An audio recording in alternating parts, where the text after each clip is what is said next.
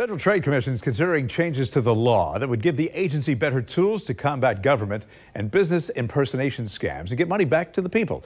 For the past 2 years, scammers have been taking advantage of confusion over the pandemic. According to data from the FTC, COVID-specific scam reports have included more than 14,000 complaints of government impersonation, more than 9,500 complaints of business impersonation.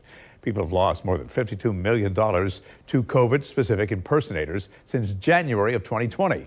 Now, the agency wants to make it easier for people to get refunds and to sue, and you can help them.